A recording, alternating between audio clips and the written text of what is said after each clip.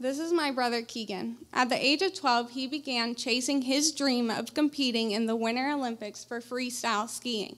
At the age of 18, though, he began falling behind with his strength training workouts.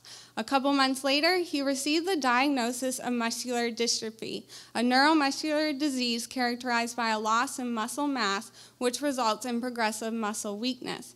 For Keegan and others like him, there's no cure. That means they have to do whatever it takes to maintain their strength. But how do they do this? Currently, strength training is frowned upon for these individuals. Since the muscle is missing a critical protein needed to build and maintain healthy muscle, it's believed that the muscle is highly susceptible to damage associated with muscle contractions. Therefore, exercise is believed to speed the progression of the disease. And this makes sense. Keegan realized he had muscular dystrophy because he fell behind in his workouts. But I disagree. For every day that you and I are inactive, we lose 3 days of strength. So if an individual with muscular dystrophy is losing strength each day due to the disease process and being told not to exercise, wouldn't that mean that inactivity would also speed the progression of the disease? My research examines how strength training affects the progression of muscular dystrophy. Basically, I'm a personal trainer for zebrafish with this disease. And quite honestly, training zebrafish is much easier than humans because they don't complain, they don't need water breaks, and they always show up to training sessions.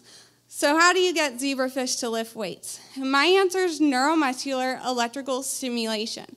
And this is a common therapeutic approach used in sports medicine to prevent muscle wasting. And we've adapted this technique for our zebrafish.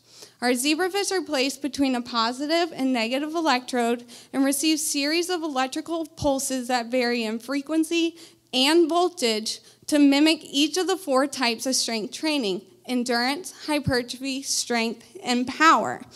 And these are like what you and I would do in regards to repetition and weight. So zebrafish let us study everything we want to know about strength training.